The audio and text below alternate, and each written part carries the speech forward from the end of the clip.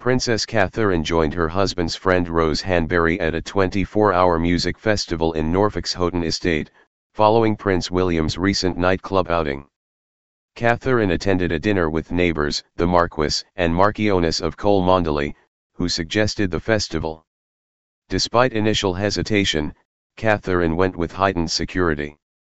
The event featured over 200 artists on 13 stages and attracted 12,000 attendees. While it's unclear why William didn't join, his alleged connection to Rose Hanbury, who attended the coronation with her husband, sparked controversy.